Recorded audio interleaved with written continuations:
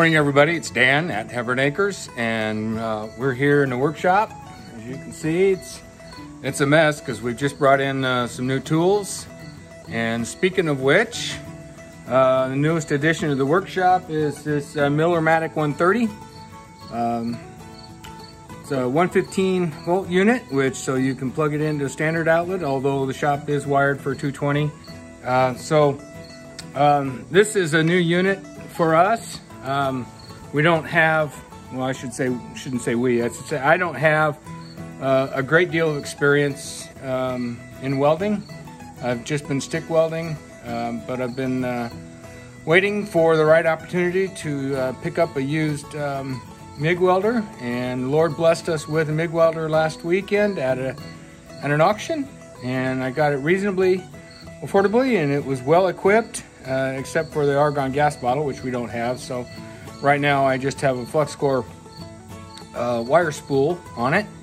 That's not what I want to do eventually. I will put an argon gas bottle on it so that we can do proper MIG welding. Not that the flux core is not proper, but I just want a cleaner weld for smaller items such as artwork, which is what I'm going to try and test it on today. So we're going to fire this up and see what I can discover. This will be the first time using it. We'll see what we can see. All right, we'll be back in just a bit. I'm back here at the welding table.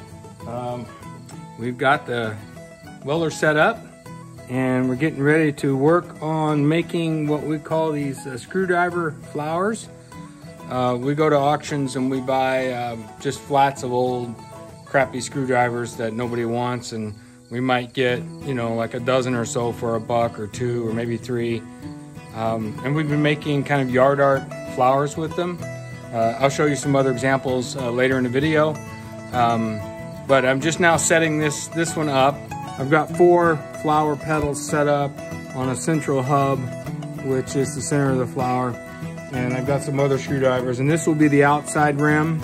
And then I'll weld on some shorter ones that will be kind of an inner circle, and that'll give us some kind of 3-dimensionality to the flower. And then Kelly and I've decided that we're actually going to paint these instead of letting them go, you know, rustic. So when we get some finished products, we'll show you. All right, be back in a minute.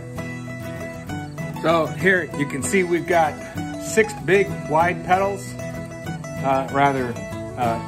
I'm sorry. I don't know my own geometry.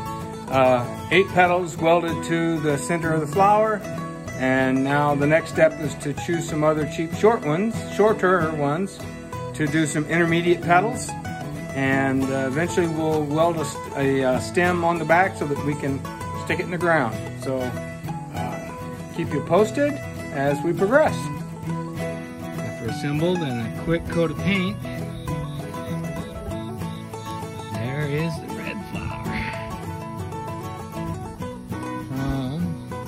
Auction screwdrivers. It cost us about $1 or $2. What do you guys think?